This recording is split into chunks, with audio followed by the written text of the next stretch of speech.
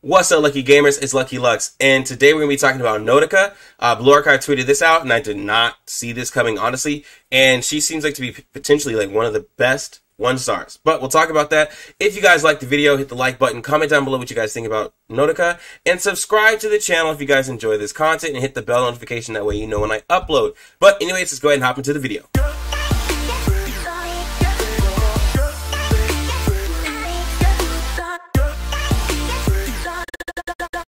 Alright guys, so I did not see this one coming. Like, this was crazy. I guess Blue Archive can just literally do whatever they want because the Japanese version's already out, so on global, they just throw like other characters out. And some of you guys are thinking like, bro, this is a 1-star, how's this crazy? I will explain to you guys. This is a character that you actually really want to have. Like, even if you're not going for Cherno. And I'll explain that to you. So Nodoka, she is a submachine gun user. She is from the Red Winter Academy. So we will have new, what am I trying to say? Materials for her, which is okay. She's going to be a special support. It says in the back, but she's honestly not even going to be on field. She's going to be a B across the board. She's going to be explosion with heavy armor.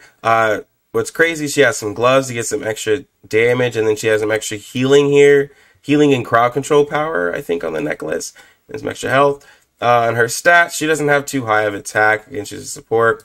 And then her crit rate and crit damage is, like, alright. But it's her skills, right? So her EX skill, it increases her allies' accuracy by 25% within a round-shaped area for 30 seconds. It costs 3, which it can go all the way up to 47%. So, how does this help? This helps your characters who are sitting around like Tsubaki and PvP hit harder, right? This is like a Kotama, but it's for accuracy. And what does that accuracy help? It helps your people kill Tsubakis, right? This is what makes like having Nodoka with Serena, where you have units who can actually now like friggin' hit Tsubaki and make some of your matches go a little bit better, honestly, right?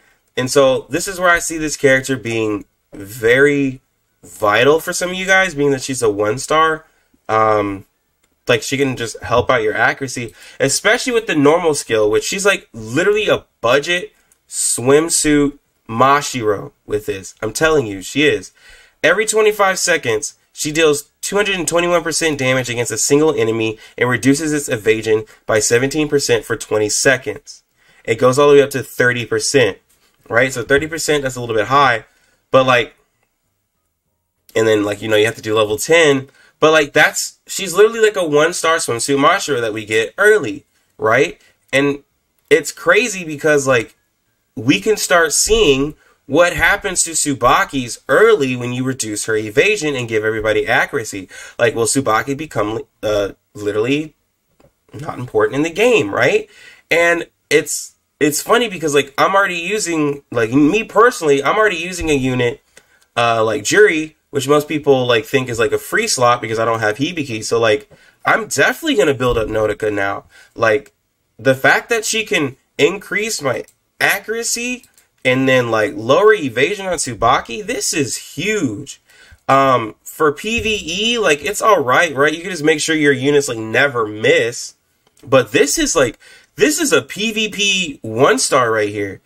She is going to shine, and I will build her up, and I will show you guys how good she is or not, right? Like, I'm gonna definitely use her. Like, this seems amazing. Passive skill increases her accuracy, so now she can hit this, like, shot even more effectively. Come on. Like, sub skill increases her allies' accuracy. Now she's like a Mashiro. She is literally a budget Mashiro in swimsuit, like Mashiro with this. This is amazing. Like, I know I keep repeating myself, but this is amazing. She's like, she boosts everyone's accuracy here on her EX skill. She boosts everyone's accuracy here on the sub skill. She lowers the evasion on units. So like those Yukas and those Tsubaki, she can literally like make them weaker. So this unit here, I do suggest getting. Even if you don't want Cherno, do a pull or so. Like, do a couple pulls on Cherno's banner and get Nodoka. I know it'll take a lot to level her up because she's a 1-star with the E-lifts, but that can still, like, you know, save you, because, like, you can build her up whenever you get your E-lifts, whenever you dump your 24,000 gems onto, like, the other banners, like the limited banners and everything like that. So you can eventually build her up. And I know it'll be hard, but I'm telling you, she's going to be a very, very solid unit for PvP. I think she's going to possibly shake up the meta just a little bit if you put a lot of investment into her. Like, right? Because, like, she is a 1-star, but I feel like if you put a lot of investment into her, she can really do something for you. And I'm excited to use her. Unfortunately, that means that I have to kind of, like, you know, swap out Jury for a little bit. But I do think it's worth to try. Especially, like, I have some units that do high amounts of damage, and I can reduce Tsubaki's damage. So, Nodoka, I think this is an insane unit to have as a 1-star. I think she's going to make your PvP matches a lot better, especially if you level her up, get her up to a 3-star. That way she can get that sub skill. So, yeah, this is exciting.